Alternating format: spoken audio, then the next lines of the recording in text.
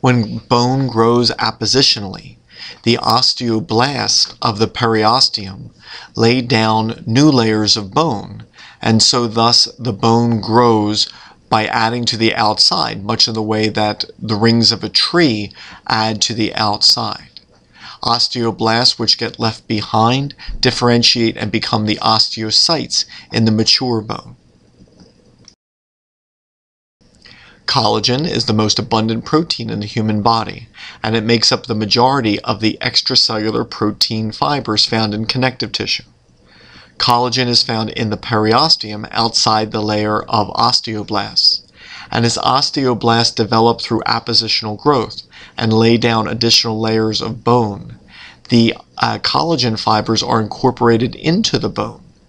These collagen fibers may originate from neighboring tendons and ligaments, and so thus the connections between neighboring bones and between muscles and bones can be quite strong, because the collagen from one bone and its ligament, or from one muscle and its tendon, actually becomes part of the attached bone, since the osteoblasts have actually grown around it. Blood is a very vascular tissue, and there are a large number of blood vessels outside bone.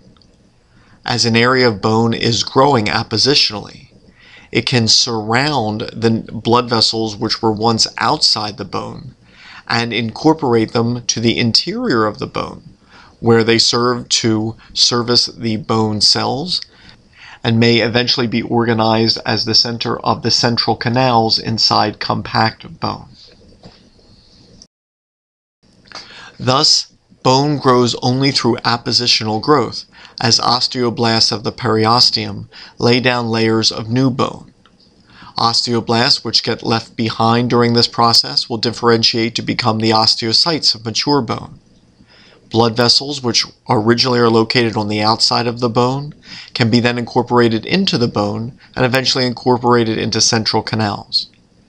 The collagen fibers, including those from neighboring ligaments and joints, can then also be incorporated into the bone as the osteoblasts lay down additional matrix, and thus the connection between neighboring bones and between muscles and bones is very strong.